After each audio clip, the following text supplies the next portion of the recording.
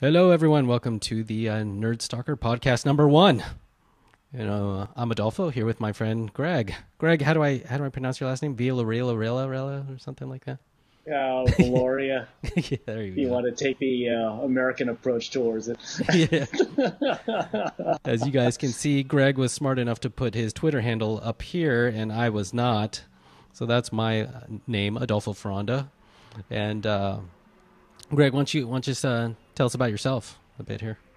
Yeah, great. Well, I have a long background in tech, pretty much semiconductor tech for a number of years until finally at middle management level they decided to not have me around anymore. So decided to go into social media, and I currently work as a VP of operations at Btrax Inc., a cross-cultural web marketing agency doing like Japan, China, U.S. markets and stuff like that. So kind of happy to be here with you, Adolfo. It's kind of a pleasure, and I think we're gonna have some fun with this. Yeah, So, absolutely, man. so we'll talk tech, we'll talk social, we'll talk whatever we feel like week to week. So I think we got some good topics lined up for today, right? Yeah, very cool. So my background, as some of you may or may not know, is in technology also. I started off as a web developer, and now I specialize also in content management systems and search type of things. So really, I'm more on the web tech side and the, back end sort of side. And I know I'm going to rely heavily on Greg for like a lot of the social stuff and a lot of his enterprise knowledge also, so it should be fun. We're going to have a great time. Yeah. Oh yeah. So let's get into it, Greg. Big story. BART. Absolutely. BART. Man. So if you guys don't know, man. first tell everyone what BART is, because we might have some international viewers who have no idea what that even means. Oh, absolutely, Adolfo. BART stands for Bay Area Rapid Transit. It's the poor man's Shinkansen subway in Tokyo, quite frankly. And you could say the poor man's version of the New York subway. So, we pretend it's probably some pretty highfalutin thing, but it's really about 40 years old now, created in the 70s, and kind of shows it, but maybe some of the thinking is not the 70s, as we're going to talk about in a little bit here. Yeah. So, So what happened? The story was that there was supposed to be some sort of demonstration, and then what happened? They provide Wi-Fi or something like that, right? well, it was crazy. There was this shooting a year ago of a man on a BART platform, and the ruling kind of came out for that to do the shooting. And so what BART wanted to do is on certain stations that they knew were hotspots, supported hotspots on the actual transit network, different stations along the network, they decided to turn off the cellular towers, which is ironic because last year BART decided to enable cellular towers inside its stations because, as the towers can't penetrate underground, Right. as in most areas. And so what happened was, for public safety reasons, they decided, we're going to enable cellular towers. Oh, wow. So what they go ahead and do is they turn them off, and that just sent a whole, I would say, chain reaction of just thoughts and stuff. It's their first public utility / government agency in the United States to ever do that. Wow. Wow. To ever do that. We saw quite a backlash from the hacker group Anonymous, right?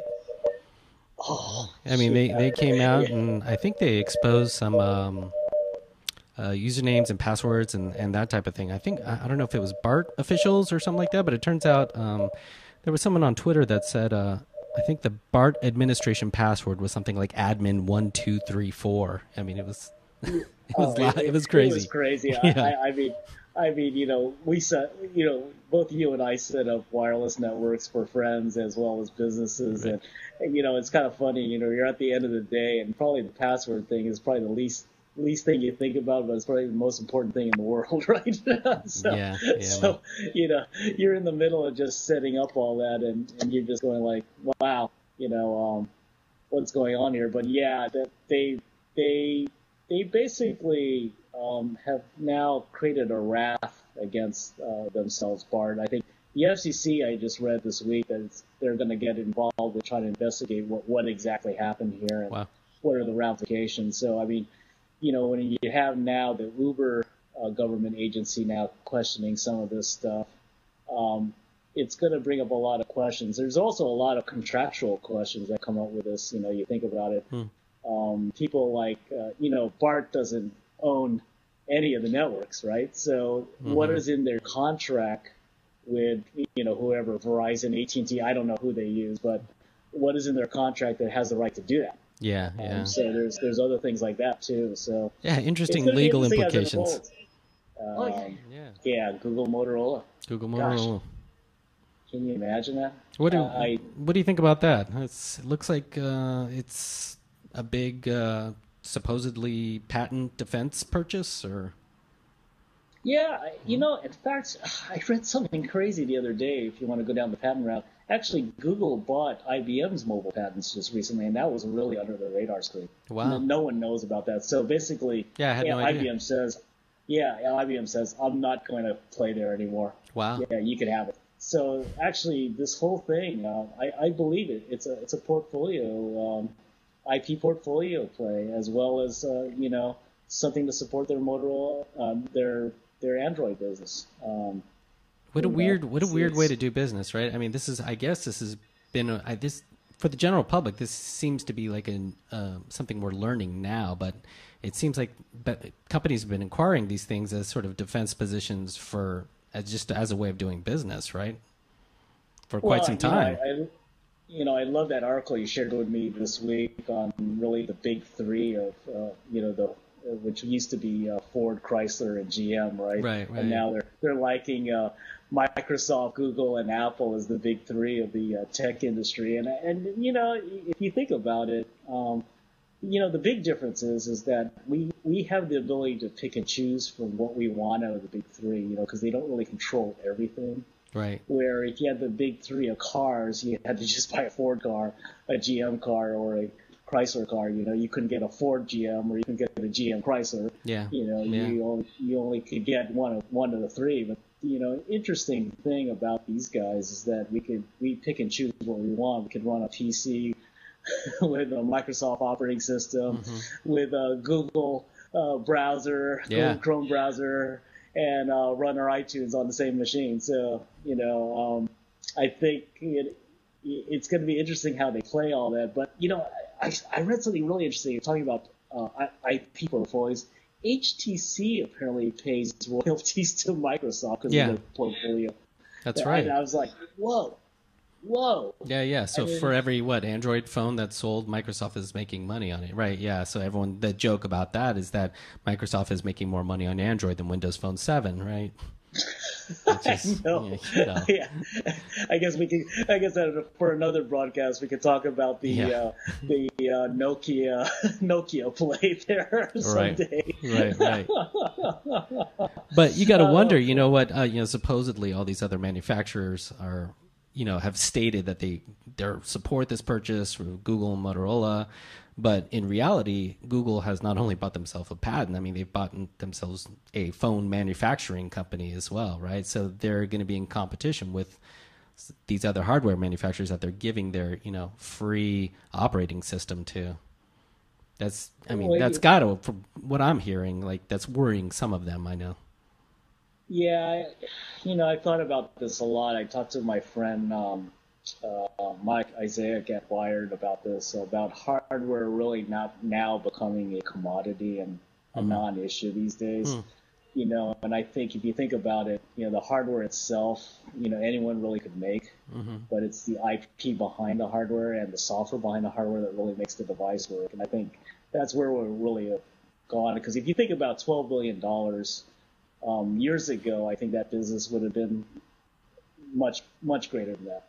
It is interesting though that now, I mean, Google was lacking a full, you know, vertical sort of play there in that they had the software, they have search and all this stuff, but they didn't have the end-to-end experience like Apple did, right? Where they're controlling their own hardware, and now they have that now. Or Microsoft, as Peter Yared like states in this article on the WebTrends blog, you know, how Microsoft also purchased Nokia, and Nokia effectively now the same thing. They're owning their own, you know, hardware. So now the question is, like, you know, what's the next pain point for all these companies? They're shoring up their weak spots here, but it's the networks, right? Is the things. And there's a theory, you know, that Apple could potentially buy a Verizon or something like that, which sounds insane, but probable. I don't know.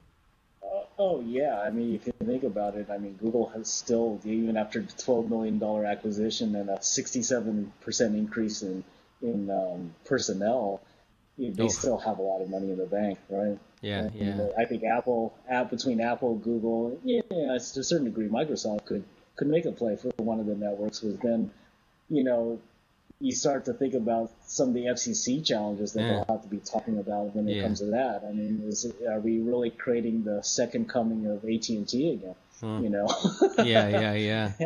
Are we going to have that conversation about having another monopoly around? You know, I don't know. I don't think so, because of the fact that all this stuff is integrated, that we do have a choice between networks. And, you know, unless, like I said, they start to play at the bigger levels, and I'm not sure. I guess maybe someone could buy the grid and help us out or something like that. Yeah. That would really make a monopoly. How do you think? I mean, that's a huge point. Where you brought up what is it, 50-something percent, 60-something percent increase in Google's workforce now. I mean, that's a huge change to their culture, you know, of the company. Yeah. It's going to be interesting, because it's a software company buying a hardware company, where you usually have it's the other way around, hardware companies buying software companies.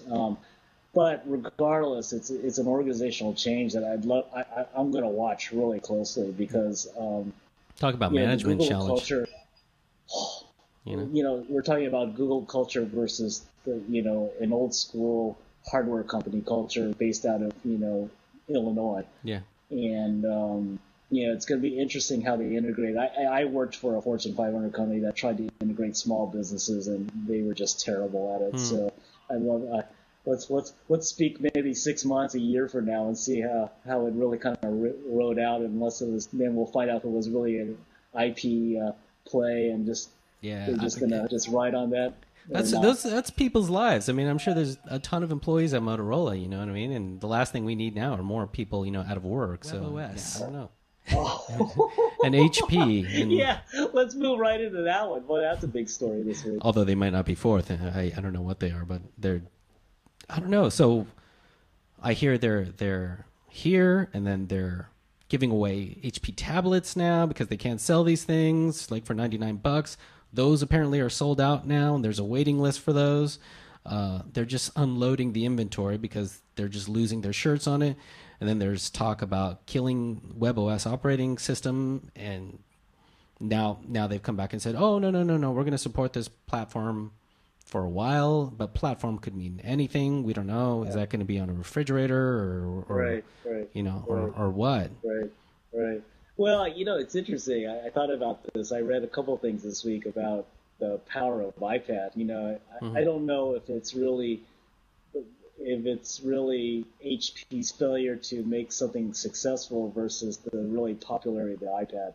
I mean, it's almost kind of like, the percentage of the market iPad has is just incredible compared to everyone else. And so, which is amazing. I mean, because even Android hasn't been any sort of competition for, iOS on the tablet. No, absolutely. I mean, those Chinese copiers will copy iPad over an Android pad any day. So yeah. And I think it's another sad one if you think about it. It's like the Motorola story. I mean, this company has been around for years building hardware. They spun off their communications business years ago, which they were really known for. And now, we're talking about the computer hardware business with printers, right? I mean, if you didn't own an HP printer or saw an HP printer around, you'd say this person is living in a cave, right? But now, with a lot of these other manufacturers, that's less of an issue. But yeah, HP getting out of the hardware business and dumping OS. I mean, essentially making, I forget what their numbers were. I saw a number the other day, but of how many HP tablets are out there, but turning those basically into, paperweights. Yeah. I mean, this Yeah. really validates all those stories that even some journalists were questioning, like whether this is true. They're snickering about, oh, this is another these Apple fanboy type of stories, and and then they go around and do this, and they're like, yeah, we're out of the hardware game. We're just going to try to be a services company and compete with Salesforce or something like that. Yeah. Like what? Yeah, I mean, and you see a lot of these hardware companies like Cisco kind of doing a similar play, which, they're not making very much money on their hardware, and they're looking for other businesses to grow into. The cloud, they call it the cloud, Yeah, the cloud, the yeah. cloud. And you're more familiar with a lot of that stuff than I am, but I think that, it's just, at least here from the Silicon Valley, which I see is hardware isn't a industry here in the Silicon Valley that anyone really is in love with anymore. Right. None of the VCs or angels I know are going to invest in any hardware companies unless it has to be something. Right. All the money's in the cloud now, right? I mean, Apple going on the consumer side with iCloud, Google pretty much is, Google Docs and everything has been there for quite some time now, but they're now getting into hardware also, it appears. Salesforce killing it from an enterprise perspective, right? Android. Absolutely. How about Absolutely. if I don't know if you've heard the Android App Inventor thing that Google actually, it's sort of like a WYSIWYG type of, you can create mobile phone apps for a Droid. It's sort of a drag and drop experience. I played with it. I really loved it.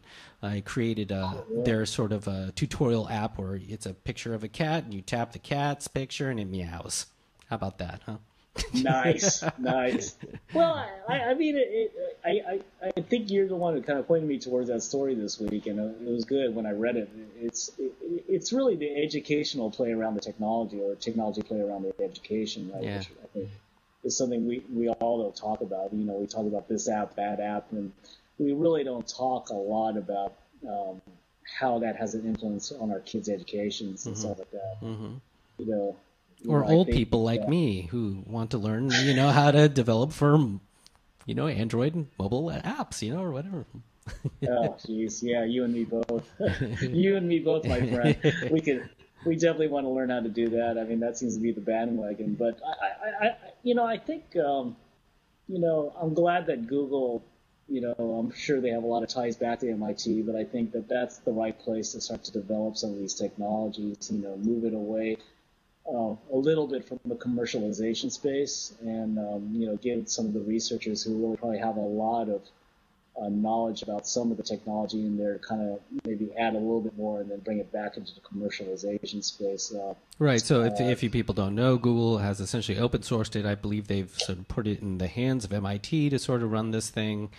And this is, I think, all part of this whole refocusing of Larry taking over Google now, right? We're seeing a lot of killing of Google Labs, essentially. Quite a few different side projects like this. And apparently he wants to refocus in a laser-like focus, probably on mobile, is what it looks like, and probably search to focus on their strengths and also what the future, right? So moving on to education, a Missouri teacher sues to block social media law. Now, so apparently there's some, I don't know if it's a senator or something's trying to pass some sort of law so that teachers can't have direct sort of contact, I guess private type of contact in terms of messages, you guys can clarify or not, I don't know, with students. Yeah, it stemmed from really, I think it's a Missouri law saying, essentially that, if you're a teacher in any one of our school districts, you may not use a media like Facebook to contact your students. Mm-hmm. And so it brings up an interesting issue. How do you draw that line, and who's going to enforce that type of stuff? But it kind of folds back into that kind of BART type of talk we just had earlier in the broadcast. Is about where does our rights as private citizens and public citizens, and you hear this debate all the time with people in the media like rock stars, actresses, actors, stuff like that, their responsibility to the public. Now, you take that a step further to these teachers, where's the line of their responsibility go towards minors and how to do that? Because I've read a lot of stuff in the social side about how social media in certain school districts have actually helped the relationship between teachers and kids. Yeah. And I think I know some teachers that are communicating with their kids on their students on Facebook also. You can do this on sort of off hours and that type of thing as they need. This it seems like one of those things where it's politicians afraid of new technology. The great fear of Facebook and social media platforms and things like that, right? And you immediately go back and you think about these AOL days and the fear of like all these online predators, and we need to protect our children from this and that, and that's all granted and it should be understood. But it feels like a knee-jerk reaction, a play to the media. I think it's going to be one of those laws which I've seen in the past where you're going to grab people by exception. If they become public enough and break the law, just kind of like this BART thing, it'll be noticed and then they'll have to deal with it. But as far as a everyday, day-to-day thing, there's just no way I can see them enforcing it. What do you think, Adolfo? Well, I got a quote here. It says that the act is so vague and overbroad that teachers cannot know with confidence what conduct is permitted and what is prohibited, and thereby chills the exercise of First Amendment rights of speech, association, religion, collective bargaining, and other constitutional rights. Okay, enough of our freedom speech. Now onto controlling the kids. No. So another story. What we're talking about, this application called Bumble, right? It's a super simple, safe VoIP service for children. So here we are on the other story talking about how it should be free for students, and but this one's for like little kids so that they can safely call people on a computer. This really nice GUI, and you have like an icon of like a parent, a grandparent, police, and they can just literally click on the big square, and it looks quite nice actually, and it's kind of a neat type of thing. I'm sure we have speed dial on our, in the old days when we had landlines, and so maybe this is like the online version of that. What do you think? No, I agree with you. I think this is just the start of technology that's going to help. I think there's data out there that kids ages of 13 and below are getting so adept to technology as well as social media that this is definitely a play that Facebook could even have. Facebook has controlled their privacy stuff pretty well over the last couple of years, and after they had some bumps and bruises, but I think that they got that down. So this could be a signal of an extension they could even have on Facebook. Basically a family network, right? Think of it. We have friends on Facebook. Why not family? Ooh, now you're getting to scary, some touchy territory, channel, right? And this is when Zuckerberg wanted to get kids, younger than I guess a certain age on Facebook, but then I guess he was advised not to, or something like that, and they're minors, so I think you have to, with any of these type of networks, you have to. There's always have to be some kind of advisement. But the question is on social media, a lot of these open media channels, how do you get parents to moderate? It's interesting because Facebook keeps coming into this discussion, and I just recently heard Malik mention, what he doesn't even see Facebook as this sort of social media hangout place anymore. He actually sees it as they see themselves going forward as just a communications platform. I probably tend to agree. If you think about the way they have it set up, right, all the notifications are still going to email for us, and like it or not, email is still relevant, and it comes from Facebook. And then everyone else followed Facebook. LinkedIn started doing it. Everyone started figuring out, we better start notifying people on email because they still look at email. And I think, I think you're right about that statement. I think Facebook is a communications device, and this, like what we're doing right now. I think that it's just a natural extension. How many people actually now use Facebook messaging? I don't know the numbers. I don't know have seen the numbers recently, but I think the adoption rate has gone through the roof of recent 6 months after they've made a couple changes. Speaking of like hockey stick growth, how about Google Plus, right?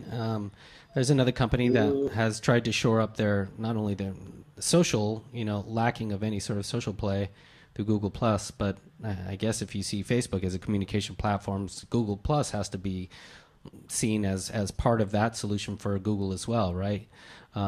Initially, there was a big rush and everyone wanted invites and everything, and I've been using it for a while, but I've really found myself, it's starting to wane, and I'm from just general users, I'm starting to get that feeling from them as well. Obviously there's the power users who I see on there all the time and love it. People like Kevin Rose and Scoble and what's that, Tom from MySpace or whatever is on there. Quite an active user. Leo, I think from Twit also. Right. And they're getting a lot of usage, but it seems like it's a lot of work because they don't have like an official API yet. I don't believe at this point to sort of like use your your Seismic or your whatever you use, TweetDeck or whatever to communicate, or ping, how you can just feed out to your Twitter stream and your Facebook stream, and then you would want it to also maybe go to your Google Plus stream. That might be a little more complicated with this concepts of circles and stuff, but there is nothing like that yet. So it's an additional sort of hurdle in order to communicate there, right? It's more work. No, I think you're a lot more mature user on the Google side than I am. I mean, I have enough time. I don't even have enough time to manage any of our. Well, I'm more mature than you in general, if you think about it. So. Absolutely, my friend. Absolutely, my friend. That's why you're leading this discussion. Leading schmeeting. Because apparently Twitter is huge in Japan. Let's touch on that story. What is that? What's that about? Oh my God. Okay, well, Neil Schaefer, a very good social media person, and he actually lived in Japan for a while, tweets a lot about Japan.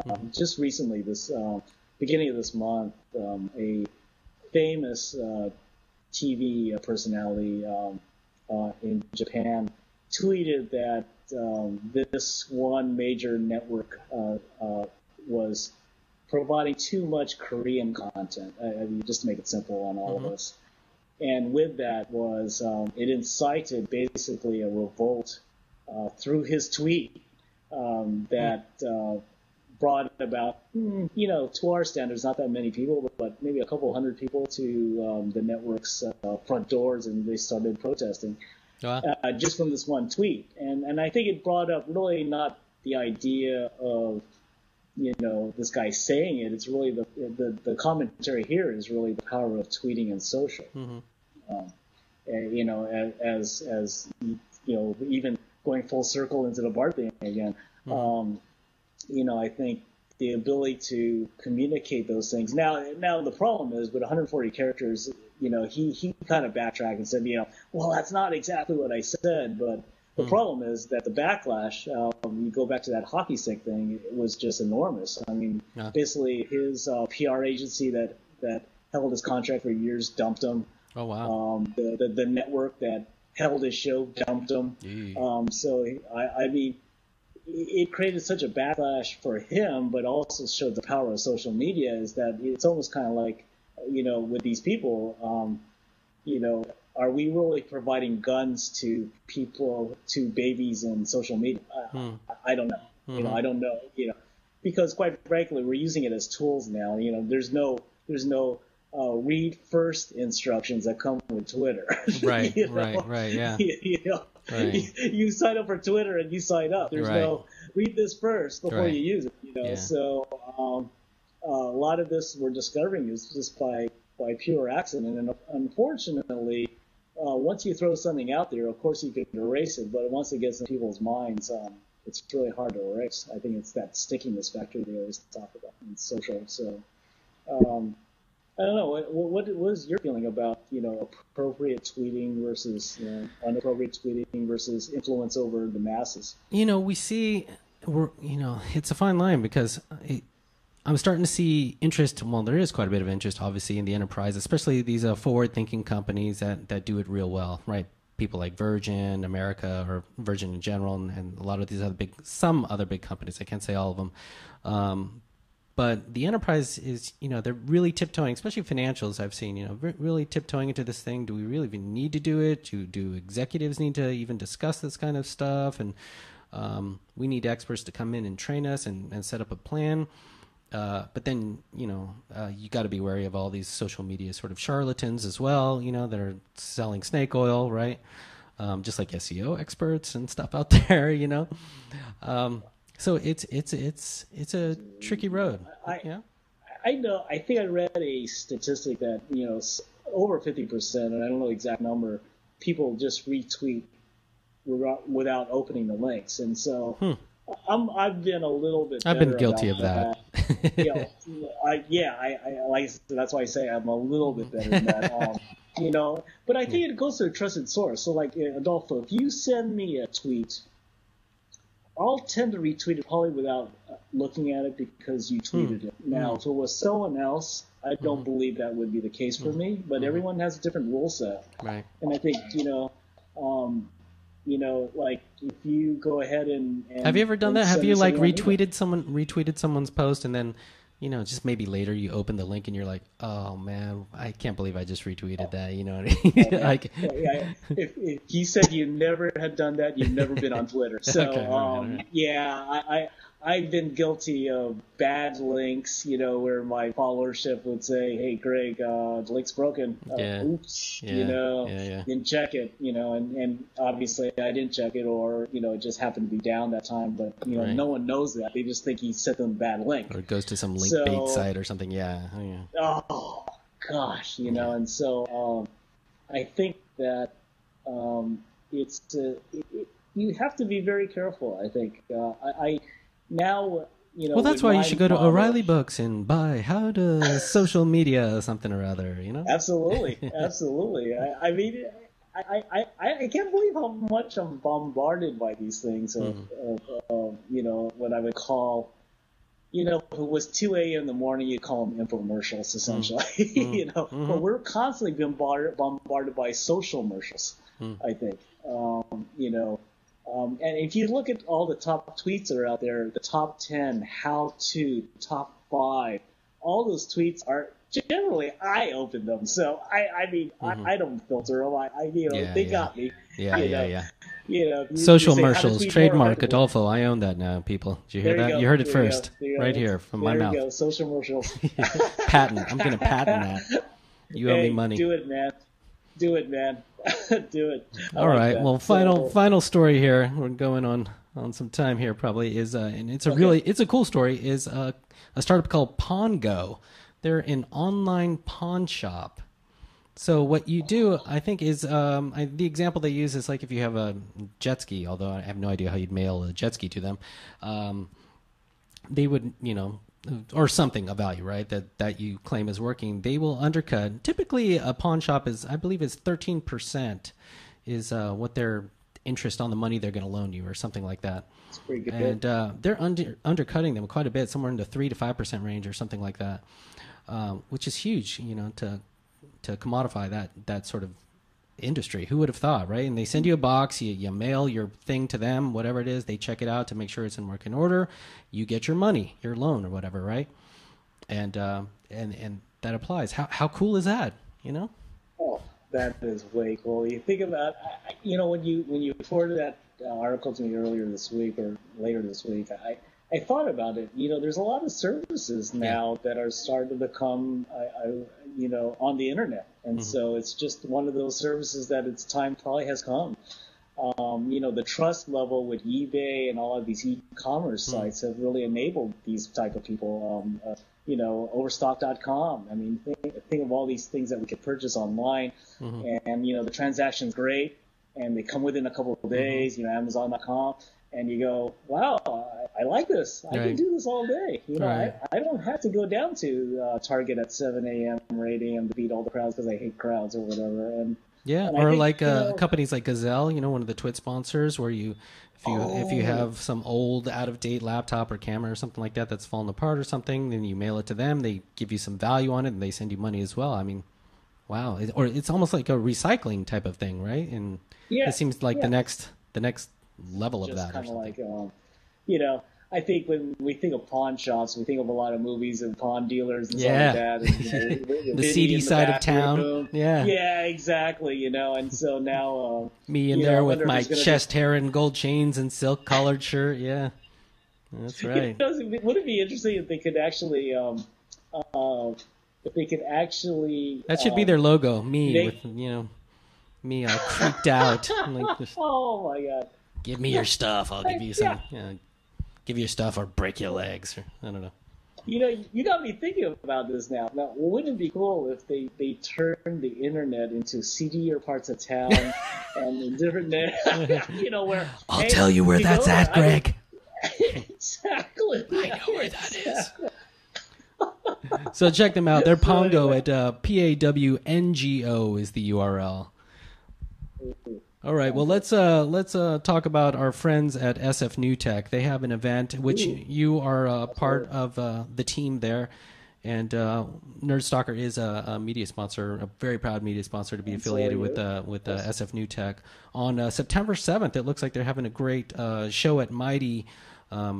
If I can call it a show, called Bring On the APIs. It looks like they have, and forgive me if I'm pronouncing this incorrectly, Viadeo, Viadeo, Clout, 3Scale, Gigya, Context.io, Salesforce, Simply Hard, and more. We'll be there at Mighty talking about, I guess the topic is APIs.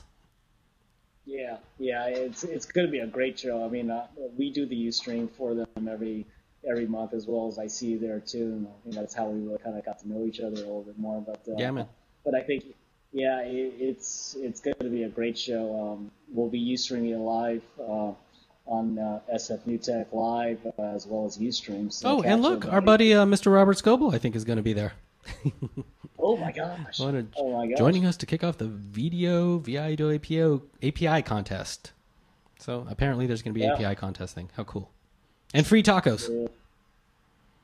Love the free tacos. First 150 there gets a free taco. So be there early or be there square. Yeah, and this is at Mighty here in San Francisco at 119 Utah Street. If you don't know, just go to sfnewtech.com. That's sfnewtec.com. The early bird tickets have been sold out already. Late bird tickets are still available. Looks like they're about $25 each with a $1.61 fee. You will see a link to it. I would definitely advise you to go check it out. These are amazing events. Oh, absolutely. I'm excited. I think August is this first month of the year that they haven't had an SF New Tech event, so I'm kind of getting my palms a little bit sweaty about this next one coming up. But hey, say hello to Adolfo and I if you guys arrive at that venue. So yeah, please. We'd love to talk and chat whatever you want to do. So. Also want to do a quick shout out to our friend Cassie, who she's at Web Wallflower, has an event called FailCon, and this is going to be October 24th at the Kabuki Hotel in San Francisco. FailCon is like one of those events where thus you have the name fail in it, is where you learn from your failures, startups, and can learn from lessons from other entrepreneurs who have learned a lot and succeeded and through these failures, and will hopefully help you to not fail or to skip those bad steps. And they always have amazing speakers at these things, and it's a super cool event. They have Catherine Barr, partner at More Davido Ventures, Ethan Block, CEO, co-founder of Flowtown. Kathy Brooks will be there, founder of Other Than That. Other interesting people there will be who we got here? Joe Gebbia, co-founder of and CPO of Airbnb. They're getting a lot of press lately, as you guys may know. Evan Hamilton, community management at User Voice. Ann Patterson, an Android director of engineering at Google, and a lot more. So make sure to check it out. It's a FailCon. Go to thefailcon.com. That's TheFailcon.com. It's October 24th at Kabuki Hotel in San Francisco. Wow, that sounds good. Yeah, that'll be cool. It's been fun, man. Right on. So, Greg, where can we find out more info about you? Oh, thank you. Well, you can connect with me and just mention me, mention that you saw this broadcast or whatever at Social Greg, and you could also reach me through Greg at btrax.com. That's my company address. So I'd be happy to hook up with you guys and talk, chat, or share some information with you. So. Great. And you can always find me at Nerd Stalker on Twitter and nerdstalker.com. See our videos on nerdstalker.mevio.com and more. So we'll see you next time. Thanks, Greg. All so right. long. Take care, Adolfo. Next week.